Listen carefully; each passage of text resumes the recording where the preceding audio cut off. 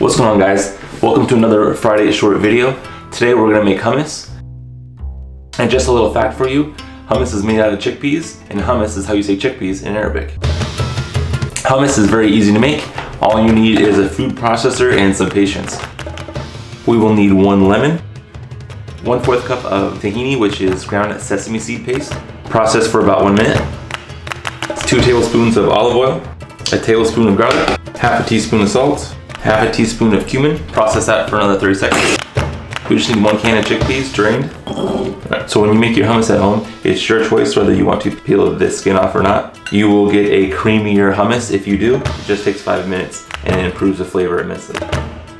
Alright, add in your chickpeas and process this for a couple minutes until it's creamy. Make sure you scrape down the sides so that all the chickpeas are being blended until smooth. That smooth consistency is really key. So we're adding a half a teaspoon of cayenne pepper, and we're adding about 3/4 a cup of jarred roasted red bell peppers.